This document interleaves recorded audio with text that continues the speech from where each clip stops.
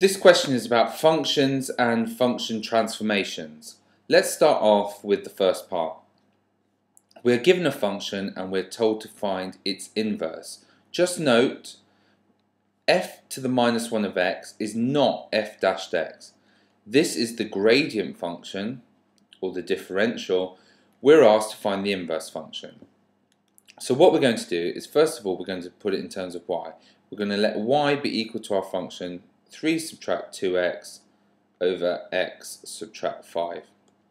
Now what we can do this at the start or the end, but let's do it at the start. Let's swap the roles of x and y so that x is equal to 3 subtract 2y over y subtract 5. And now we're going to rearrange to make y the subject of the formula.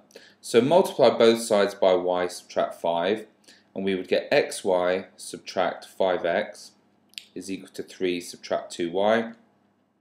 Okay, let's add 2y to both sides, and let's add 5x to both sides to get all the y's together and all the x's together. So we would get xy plus 2y is equal to 3 plus 5x.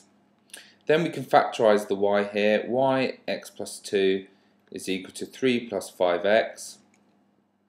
And then we could divide by both sides by the x plus 2, and we would get y is equal to 3 plus 5x over x plus 2. So writing that in the correct form, f to the minus 1 of x is therefore 3 plus 5x divided by x plus 2. And that's it, we're done for 3 marks.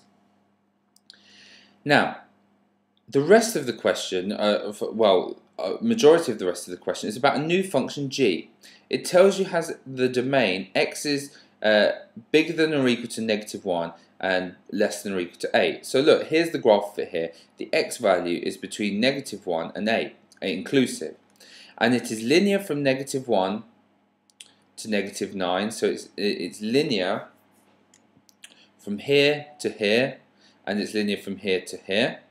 And it says, the figure 2 shows a sketch of the graph. Now it says write down the range of g. Well, what y values can g take? Well, g of x, okay, is less than or equal to 4, that's its maximum, is less than or equal to 4, and it's bigger than or equal to -9 or -9. It's as simple as looking at the graph for this. Well, you could have written it in terms of y. Y is less than or equal to 4 and bigger than or equal to -9. Just read off the graph here. What y values can it attain? Now, find g of 2.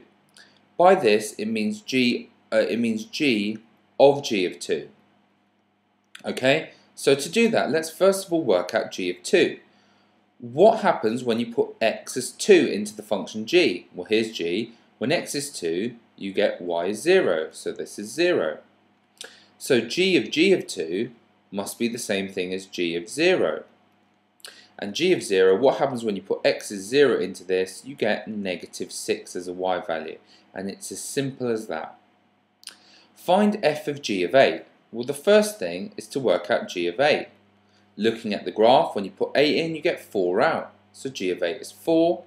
So f of g of 8 is therefore f of 4. And it's the answer you get when you put 4 into this function here. Okay? Now, when you put 4 into that function there, you get -5 over -1, which is 5, and it's as simple as that.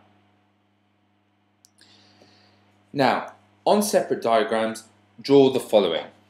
Okay, so imagine we were drawing this here. I'll draw it like this here. Now, the modulus of g of x, well, what that does is when g is positive, it keeps it positive, and then where g becomes negative, it reflects that upwards as such as follows. So we need to label the key points here. This here is the point 2, and then this here would be the point 6, okay, or be 0, 6 even. Okay, and this would be the point 2, 0. It's as simple as that. Now, G inverse G inverse is a reflection in the line y is x. Okay, it's going to be a reflection of that line. So let's draw the original graph. The original graph looks something like this. That's the original G.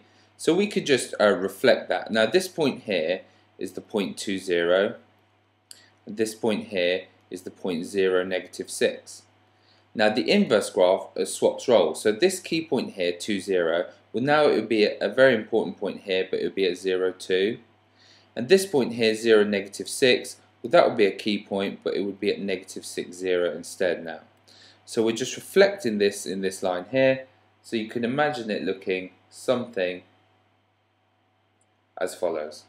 And it would be as simple as that. Lastly, it says state the domain of the inverse function of g. Well, if you've drawn the inverse function, what x values can the inverse function take? Well, let's just have a quick look here. This one went all the way up to this coordinate here, which was 8, 4. So this one will go up to 4, 8.